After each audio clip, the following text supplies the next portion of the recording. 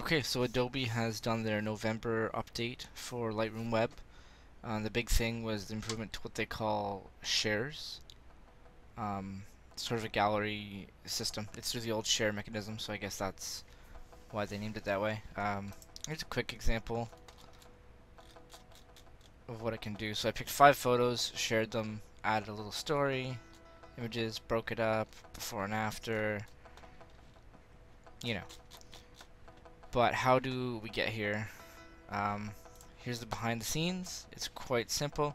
When you have your images selected, you can just click between them to create a new segment, add some text. If you only add a title, when you view it in the shared link, it will be centered. Otherwise, it will left align, as you can see here.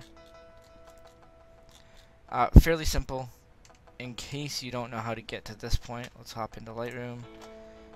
I have somewhere right here little collection I use that is for when I quickly need to shoot something in RAW on my phone. Yes, at the tap of a button you can easily create a new collection, but I just like having this. Got the little pound sign, hashtag shoot RAW, and I can just click it, start shooting RAW, and sort the files out later if I choose. Obviously I don't sort them, but I could.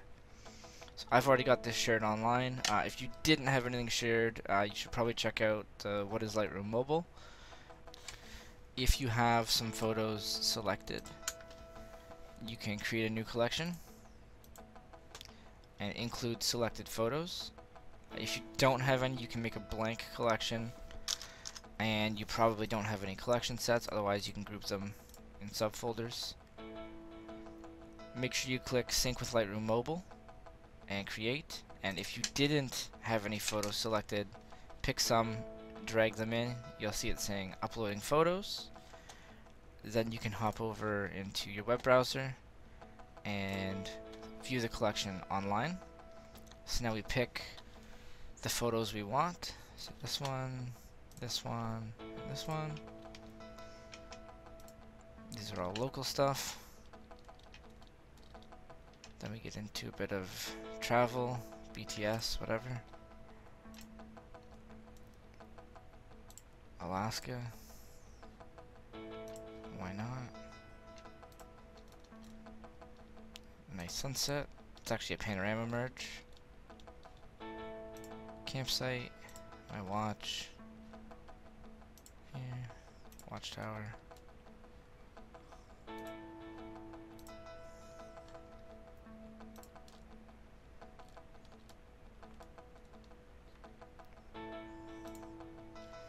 And that should cover it. So once you've got your photos, go to share. You want a Lightroom Web Gallery. You can also send them to Adobe Portfolio, and they will just be one after the other in a new project. So rather than pulling them in from Portfolio, you can push them to Portfolio. Just depends where you're working from, I guess. So I'm going to create a web gallery, call it test phone raw. Pick our cover photo. Looks lovely. If you click allow downloads, it'll let the people click for a JPEG. They're usually a couple hundred kilobytes. I don't know the exact sizing. Your EXIF data and location data if available. Let's go ahead and go nuts. It's going to group them all together. I don't like that. These are all separate. These are from Letchworth State Park, Alaska. I like this on its own. Tobermory. And some local stuff. So I can add some text. Local blah blah. I don't want it centered. Maybe I do. Then down here we'll move over.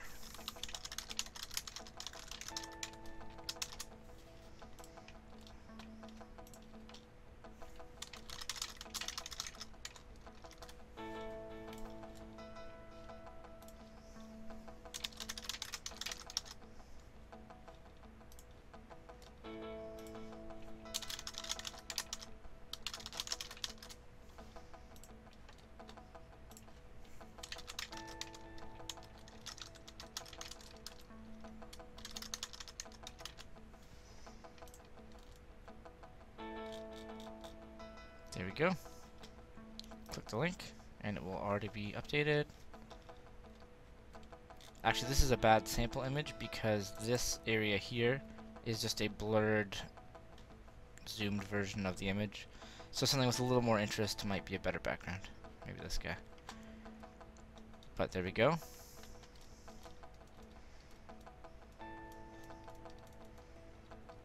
So if I click here,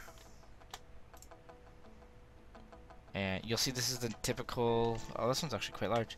You'll see this is the typical Lightroom Web interface. You can give it a like, you can leave a comment, or you can expand here for some more detail. And there's all our exit data, what it was shot with, and here are our GPS coordinates. If you click those, there you go. Hop back over here. Let's where are our settings? Right here.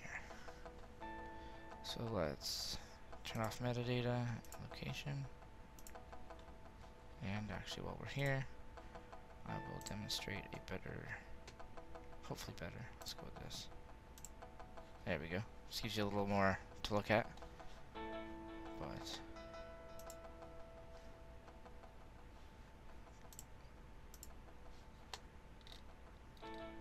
there we go. And now when I'm opening images, you can still expand, but all it tells you is the file name. I left downloads on because who cares? These are probably 15 to 20 meg DNG files, dings, if you will. Giving us a fair size. If you do have the raw files available, which this obviously does, as you can see, it doesn't give them the full file option. That's just when you're logged in to your own internal stuff, which is another new feature they added. Yeah, it's pretty simple, pretty straightforward, and now you've got a gallery you can share with people. There we go. Okay.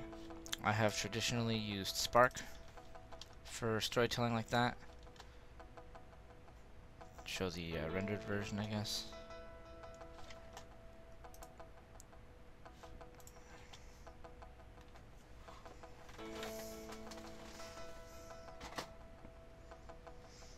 There we go. A little cleaner, a little more professional maybe, but a lot more work to set up.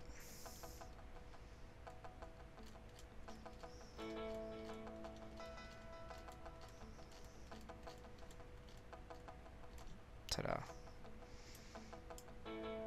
So if you don't want to go through all that effort, maybe it's not that important. Although again, Spark's pretty easy too. Anyway, if you don't want to go through all that effort, here we go. And you write a little better. You can make this look pretty good. Especially, I mean, this is all behind the scenes and random junk. If you are serious about what you're doing, you can have a decent presentation here.